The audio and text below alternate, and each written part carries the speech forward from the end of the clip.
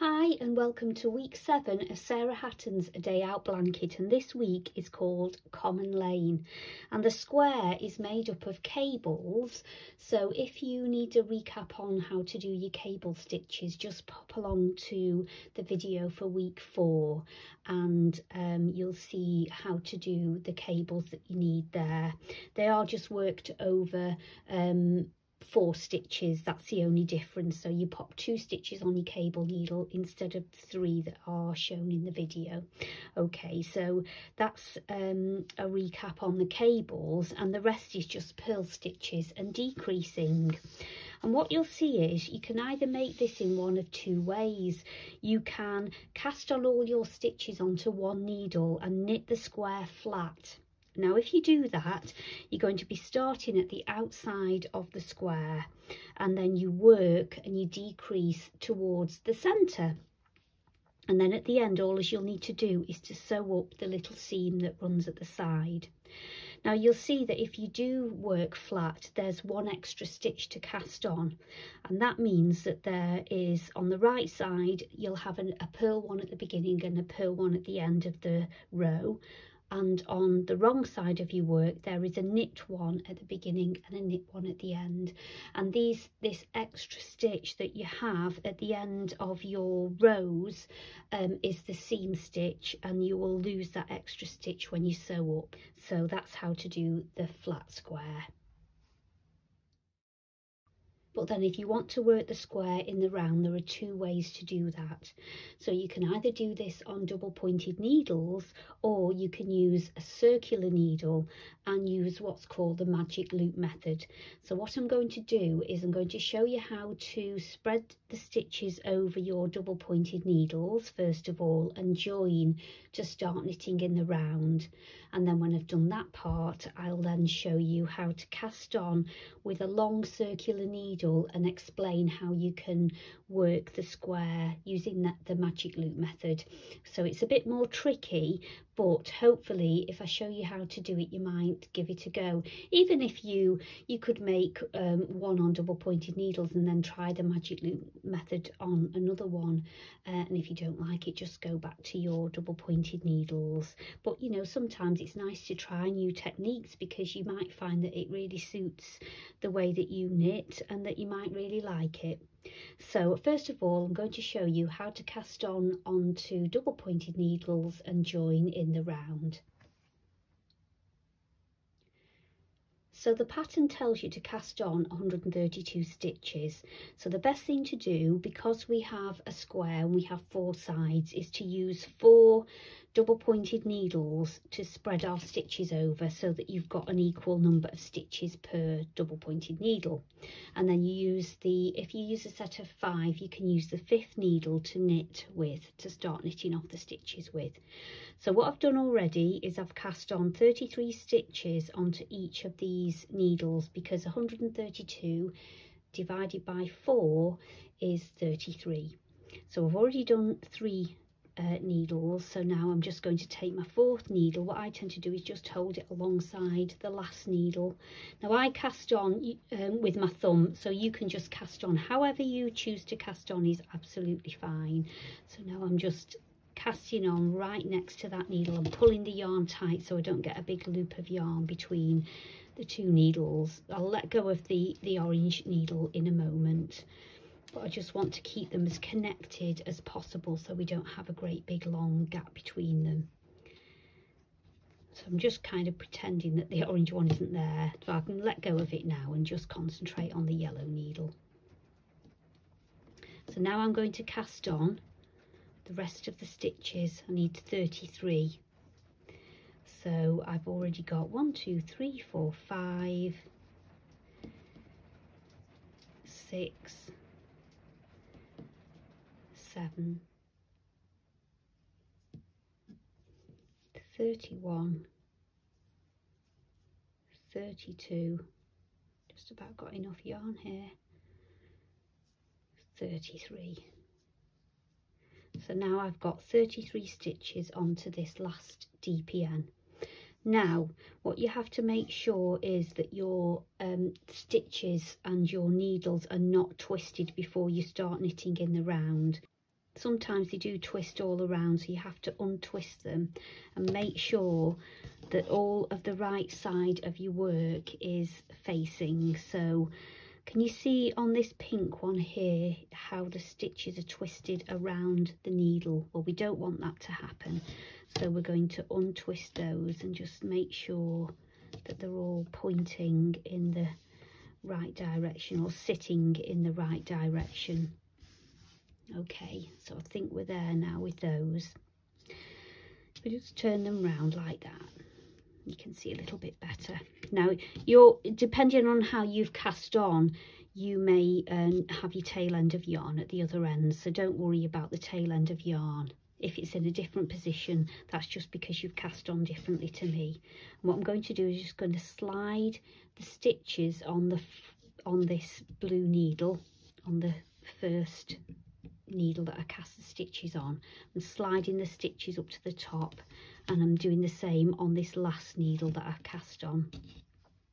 Okay, so just to make sure you've got that right, I'm just going to move it up so it's all in camera shot. And you can see I've got 33 stitches now on each needle. I've got a tail end of yarn, and I've got the yarn from the ball, and all of the stitches, the right side, should be visible and facing towards you. Okay, so now what we're going to do is we're going to join in the round. Now you can, if you want to, just start knitting and then just use this little tail end of yarn to catch those stitches together later. You can do that, that's absolutely fine, and it probably won't look any different whatsoever.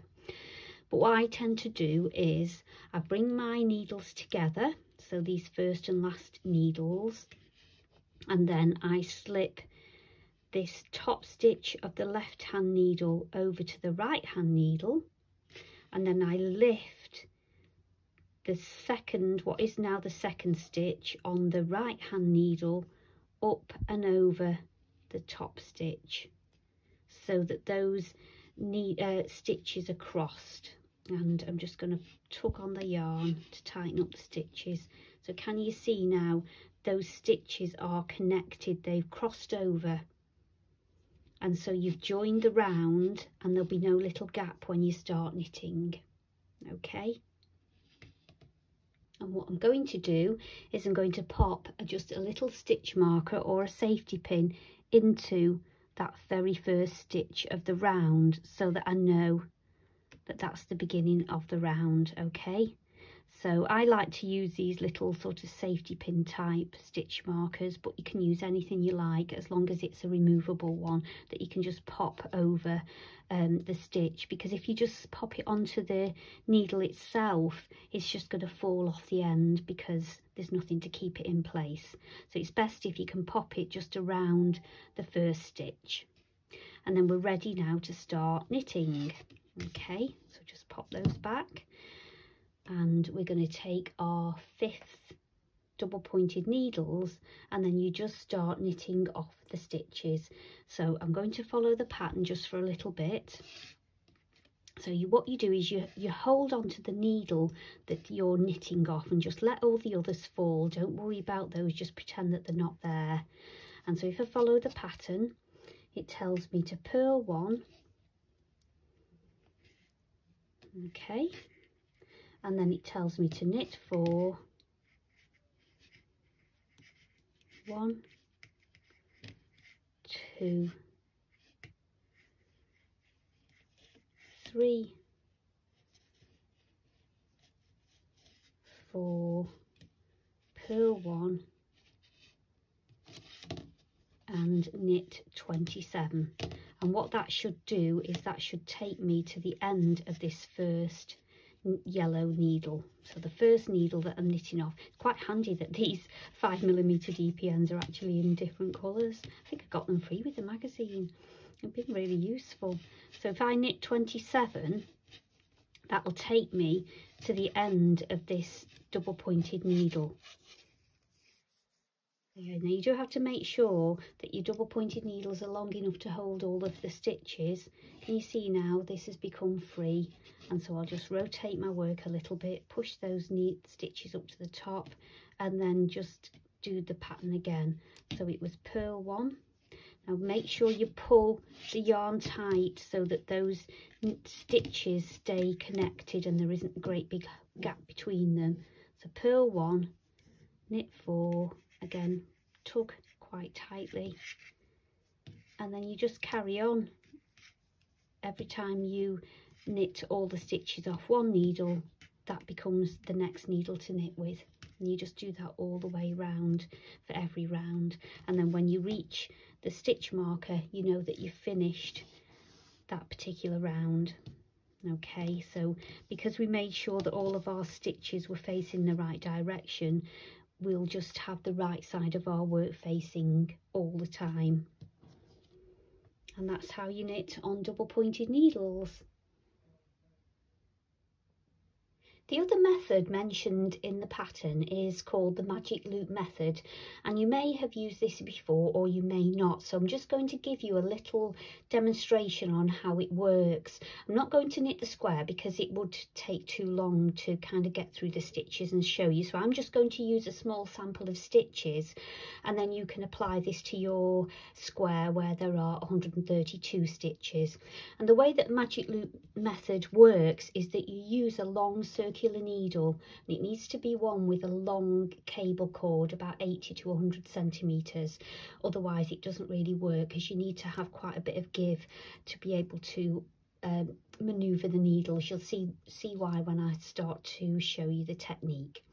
So what I've done is I've just cast on onto one needle tip. You're going to cast on your 132 stitches. I'm just going to cast on 20. I have 17 already, so I'm using the long tail thumb method now of casting on, where you make a little loop of yarn around your thumb, you put your needle in, and then you take it over that loop of yarn that's on your finger, and you pull it through and pull it tight so it's under the thumb, and pull the loop through, under, over, and pull it through. The reason I've used that method is so that the wrong side, where the little pearl bumps are on the back of the stitches as I'm looking at them, and this is nice and smooth here. So I'm just going to check that I've got 20, 2, 4, 6, 8, 10, 12, 14, 16, 18, 20. I've got 20 stitches. You will have 132 stitches. Slide those stitches, all of them, onto the cord.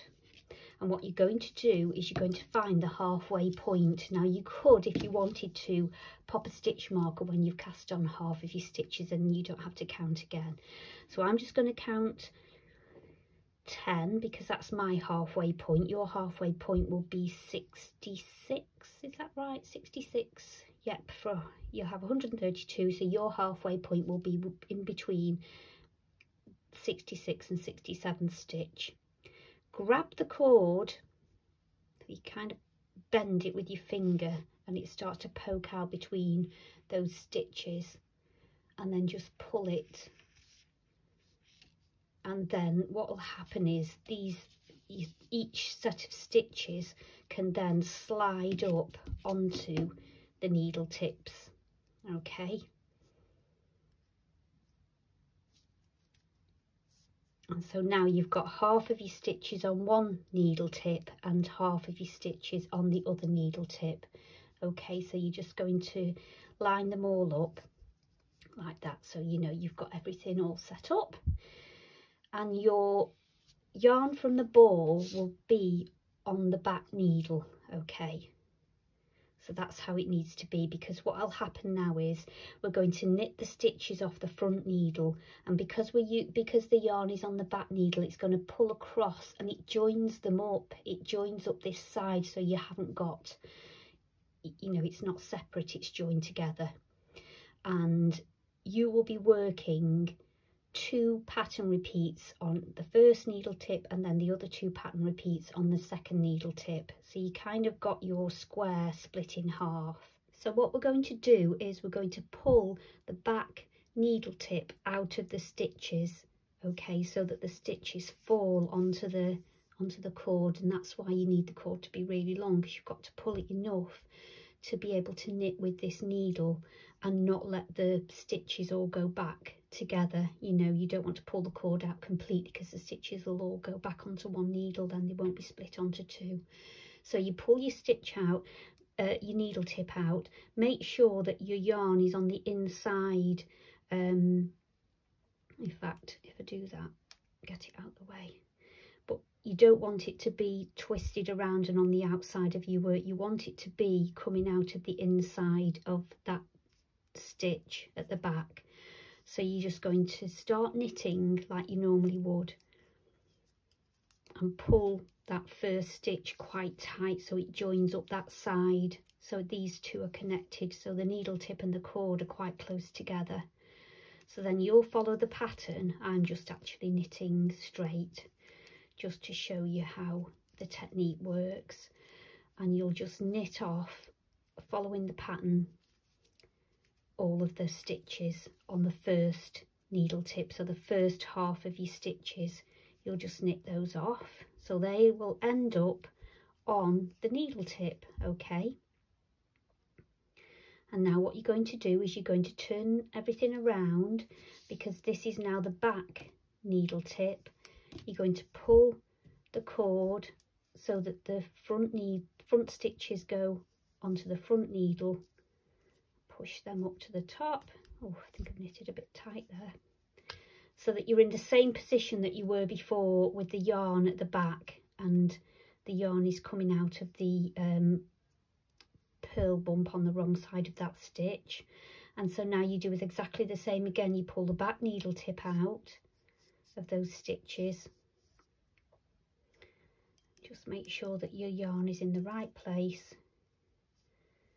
and push these stitches on the front needle tip up to the top, and then you just knit again and pull this really tight when you do that first stitch, or when you've made the stitch as well, give it another little tug and then just carry on. And what you're doing there is you're joining up those sides, so it feels like you're knitting in rows. It feels as though you're knitting two halves of something, but actually you are knitting in the round and it is all joined up. And then when you get to the end,